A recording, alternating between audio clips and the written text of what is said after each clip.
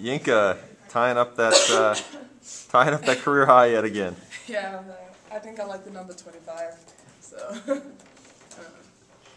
Talk about the game as a whole. I mean, you were a powerhouse down in the paint. Yeah.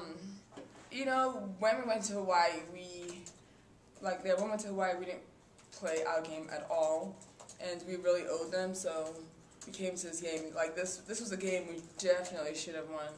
I mean, and we did, but you know, we didn't want to come out of the game saying we shoulda, coulda, woulda, you know. And so I had to be aggressive. Everyone had to be aggressive if we wanted to win it, because Hawaii knows this is a game they need too. So they were gonna come out aggressive. So just had to do what we had to do. Feel weird playing in the afternoon? It's not. Doesn't feel weird. It just like, cause last year we used to play 2 o'clock all the time on Sundays. So it was just like, oh, you know, I guess back to this again. But it's kind of nice, because then you have the whole afternoon to be happy that you won. You know, not just go straight to bed. So Right. I don't know. I don't mind it.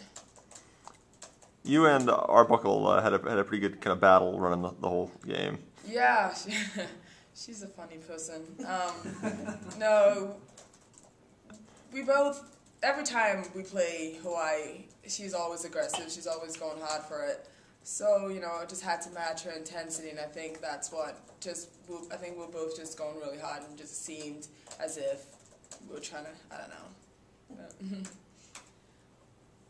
What overall, what's kind of the mood of the team? Are you guys pretty confident about things right now? Do you feel like you're gelling? Oh yeah, we're definitely confident in especially the second half of conference. The games we lose, apart from Fresno, the games we lose are always like 1 or 2 possessions.